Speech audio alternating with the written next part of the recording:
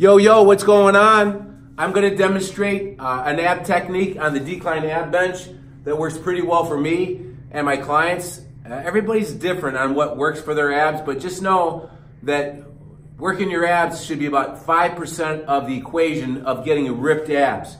Because to bring your body fat level down is more about working your legs, your chest, your back, big muscle groups, and eating small meals often and personalizing your macros, how many carbs you're eating on certain days, and your rest and recovery, and your high intensity interval cardio for a minute, real intense, 3 or 4 times after weight training, and then maybe eating more carbs after that, and then maybe doing 5 or 6 HIIT cardio sessions the first thing in the morning, 2 or 3 days a week, and eating differently that day. So, but with that being said, it's always fun to work the abs. So here we go. This is a version. Most people go too fast.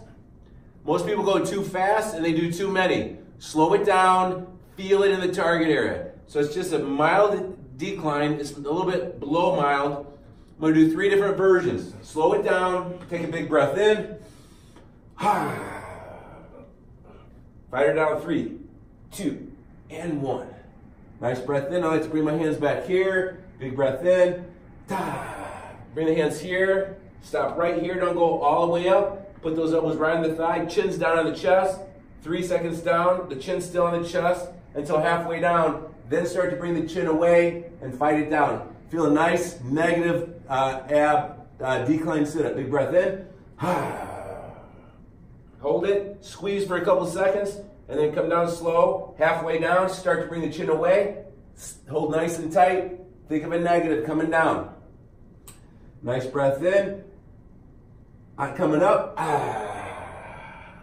2 seconds. Isometric squeeze right here. On this negative, visualize you're unrolling the spine, the lower vertebrae to the pad first, on up to the upper neck. Visualizing those vertebrae unrolling back down the spine optimizes the target, the feeling of the contraction on the negative coming down. All right, after that, that's the first third.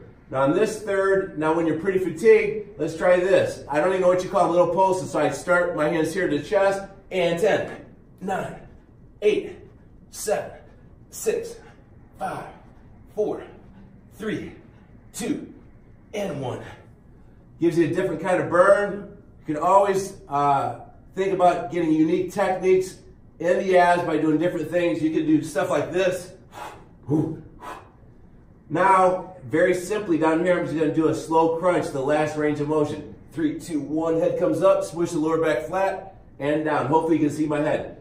Big breath in, 2, 1, and hold it, 2, 1.